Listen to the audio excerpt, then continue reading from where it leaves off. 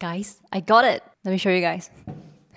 For those of you that have been following on my Instagram, you probably have seen the news earlier that I've gotten my C permit, which means that I'm now officially a permanent resident in Switzerland. In today's video, I will talk about my personal experience applying for the C permit, the benefits of doing so, and also the criteria, step-by-step instructions on how you can apply for the C permit, and also tips on how I managed to get it in a short span of 5 years instead of the supposed 10 years. If you're new to the channel, my name is Olivia, and I share everything related to Swiss travels and life in Switzerland. So if you have not yet subscribed to the channel, now is the perfect time to do so, to hit the subscribe button and also turn on the notifications bell so you're always alert to new videos. And without further ado, let's get going. Just a quick disclaimer here that I'm not an immigration lawyer, so I will not be able to give you professional legal advice on your immigration to Switzerland. What I'm sharing here is just my own personal experience with applying for the C permit, and I just hope that you will be able to take a pinch of salt from whatever that I share, and hopefully this would serve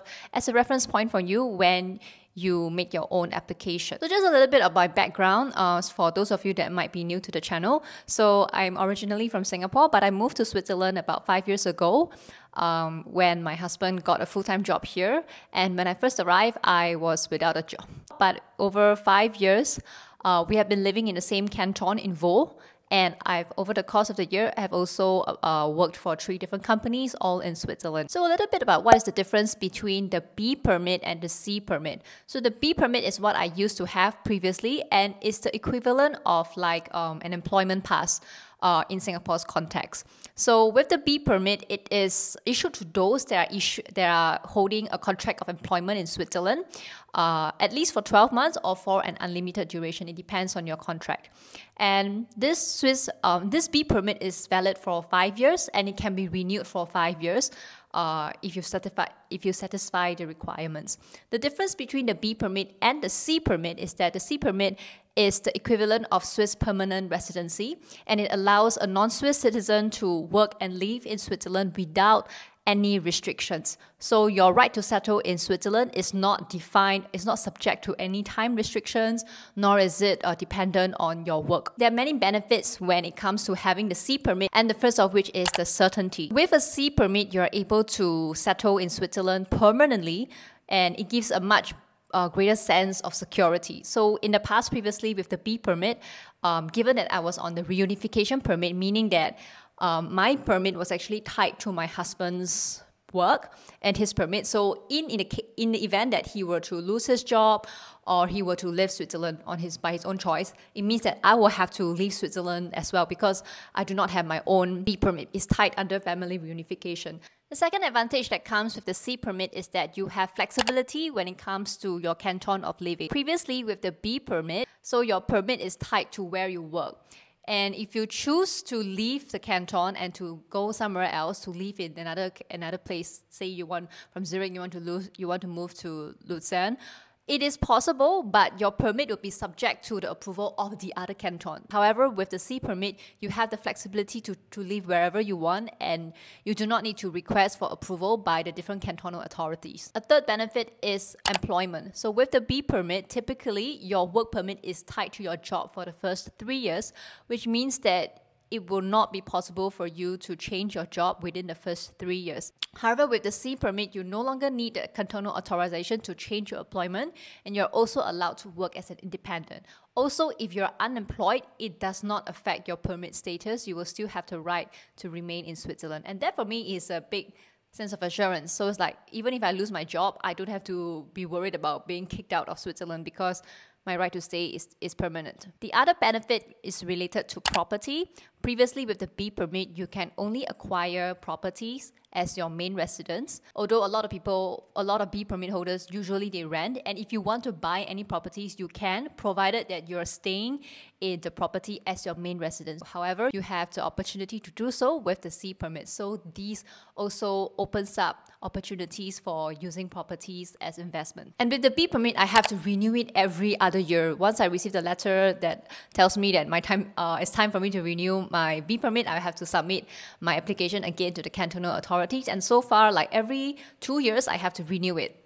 But now that I have the C permit, I no longer have to reapply for any further permits because this is taken as a permanent residency. It also saves up the cost, for reapplying every year, because every year you have to pay about, like, I think it was 85 euro, 85 francs each time I reapply for the B permit. With the B and the C permit, you're allowed to stay outside of Switzerland for 6 months, but after which you may lose the permit with the B permit. However, with the C permit, if for whatever reason I choose to live abroad out of Switzerland for a period of time, up to 4 years, say for instance, I would like to return back to Singapore, I am able to suspend my C permit and still have the right to come back to Switzerland. And this was something that was previously not possible with the B permit. Finally, I'm not sure whether this is considered a benefit, but it's related to taxes. Previously, as a B permit holder, your tax is directly deducted at source. Every month when you receive your salary, your salary will automatically deduct a certain portion for taxes. However, with the C permit, you are not taxed at source, and it means that for every year, you are responsible for declaring your own taxes, for submitting your own taxes. So that also kind of frees up the amount of money you have each month because you're not subjected to the tax at source. So now that we've gone through the benefits, let's talk about the requirements, the steps, and the conditions for applying for the C permit. The first condition is the number of years you have lived in Switzerland. So for citizens from an EU or EFTA country, you can apply for the Swiss C permit after living in Switzerland for 5 continuous years.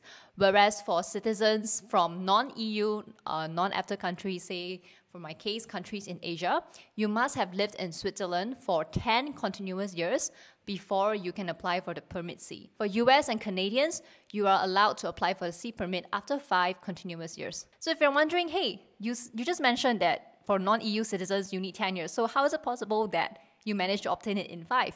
So that's where the trick comes. I managed to apply for the Permit C under the Fast Track Permit C application. So what that means is that there are certain exceptions that can be made if you fulfill certain conditions. These are, I quote from the website, provided that you have shown respect for the Swiss legal system and constitutional values, proven proficiency in the language spoken in the canton, meaning A1 written and B1 spoken. And also, thirdly, willingness to participate in the economic and social life of the country. And fourth, showing signs that you are well integrated into Swiss society. Exceptions also apply if, for instance, your spouse or your partner is already a Swiss Permit C holder. You are then able to apply for this fast track application as well, and you will also be able to apply for it within 5 years instead of 10, assuming that you're from a non-EU or non-EFTA country. Likewise, for children of Swiss Permit B holders, they will be granted Swiss Permit C the moment they're born. So what are the documents required to apply for the C permit? So this was the document that I submitted. I think maybe different cantons may have different requirements, but these were the ones that I was requested to submit in Canton Vaud. So I submitted my last 3 months payslip, also the post-suite, the attestation from the debt office to prove that you have no debts. Third, I submitted my language proficiency certificate, my marriage certificate, and my previous Permit B. The application was actually pretty easy. All I did was I just went down to the local office and I submitted all my documents.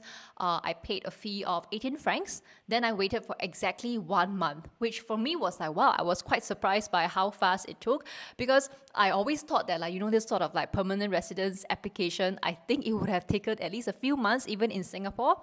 Like, I've watched other videos before, people were waiting for like at least like 2 to 3 months before they received an outcome. I was pretty surprised that within 1 month, I got the news. So I applied on 10th of January and I received the letter exactly 1 month later on the 10th of February.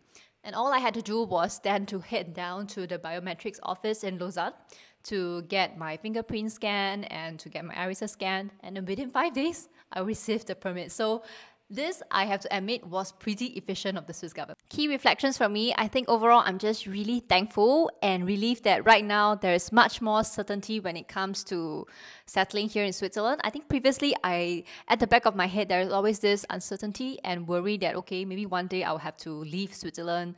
For example, if I were to lose my job or if I were to stay out of the country for a long time.